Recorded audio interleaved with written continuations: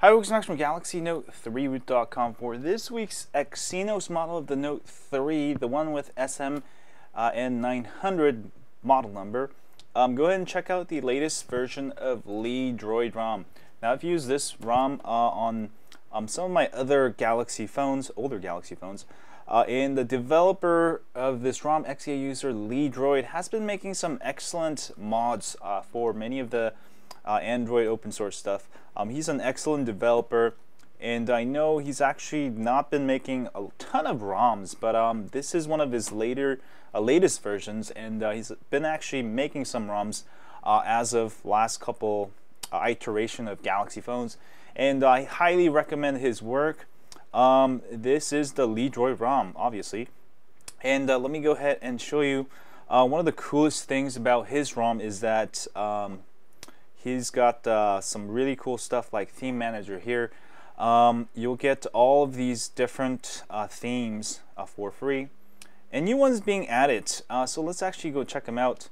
You'll see the toggles there, which is right now I have the Galaxy S5 theme, and let me go ahead and show you what some of the other stuff looks like here. So I've downloaded Windows 8. And his themes are really complete, you know, and I think what he did is actually take some of the stuff from my UI themes and implement it into his ROMs. As you can see, I've got a complete Windows 8 theme here, along with all Windows 8 icons there for the toggles. Even the screen has changed for the lock screen. So very nice stuff, and you'll have almost about, I think about 21 themes right now. Now that's not all of it. You can even get a bunch of battery icons. You know, some of this in Chinese, and I think XA developer Lidroid is actually Chinese, and I think he's actually more active with the Chinese forums. That's why we don't probably not seeing some of this stuff. But excellent stuff, battery icons, and you can get icon packs. These are all free, as you can see. A ton of stuff you can download.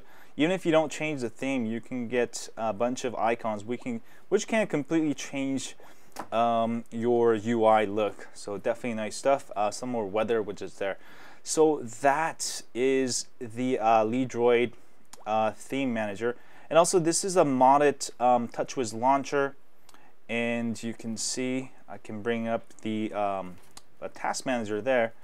And there's also Lidroid settings which you can mess with here. You can change the status bar colors. This is what I actually found Lidroid, because the Lidroid always makes these really nice custom toggles, and he lets everybody else, all the other developers, ROM developers, to use it for free, which I think is great. You know, it's just how open source should work. And you can change it back to official, but it's going to look kind of boring. The reason why it didn't change because I have a new theme. And I think I have to actually go back to the default theme here, and you'll see that once I go back to the default theme, you will be able to see the original toggles there. So that's what it was. And let me go ahead and change it back to the Lidroid. I think it looks so much better with the blue, and also you can easily change your buttons, change the button order using this here. Also, you have a memory cleaner widget. This can kind of clear out memory quickly. Also, very useful stuff if you need the network speed. If you don't want it, you can go ahead and unclick it.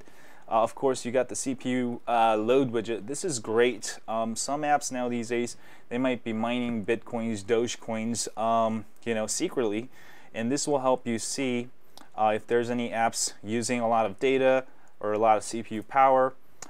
Sort of like a good thing to have, you know, aside from that, you know, also for other apps. Also for phone, you can do auto call recording, and of course this ROM does have call recording. Torch on lock screen, go ahead and long press the home button and you'll get torch. So very nice stuff there. And when you unlock, it's not going away. But you can go ahead and turn it off using your button, or you can go ahead and redo the torch button from the lock screen. A pen window, you can add your favorite apps. This one is actually not pen window manager. Lidroid actually built his own pen window here, so you can go ahead and add your favorite apps, which I think is neat. You know, when you use apps, it's great, but you know, you get more ads. You know, this is a lot more integrated, so you don't have to be running a separate app. So very nice stuff. Other than that, did I forget anything today? Looking pretty good. Oh, also, this is a 5x5 TouchWiz launcher. There we go. So 5x5, a little bit bigger than the stock, I think 4x5. So definitely nice stuff to have. Overall, it is another great ROM. You know, I'm not saying this is the best ROM. There's no such thing as best ROM. I mean, there is best ROMs for beginners. That's what I have on my site, so you can check that out. Also, not for beginners, but just ROMs that can kind of get you off the ground, bug-free, great performance, great battery life. That's what I consider a good ROM. Not necessarily the one that has a ton of features. But this is a great ROM, very stable, great performance, great battery life. So definitely check it out for this week's ROM of the Week. Lidroid ROM. You will probably hear this ROM again and again as new phones come out. So definitely try it out at least once if you have a SM-N900. And do let me know what you think. And as always, if you have a Note 3, don't forget to subscribe to my email list at galaxynote3root.com. Sorry, that's just my AT&T back cover on my SM-N900. That's not an AT&T Note 3. Anyway, see you guys later. Have a great day. And thanks guys for watching my video. If you enjoyed this video, don't forget to hit that thumbs up button and the subscribe button below here to get more cool ROM reviews, tips, tricks, and more. And also check out Video of the Week over here if you haven't yet. And as always, stay on Android.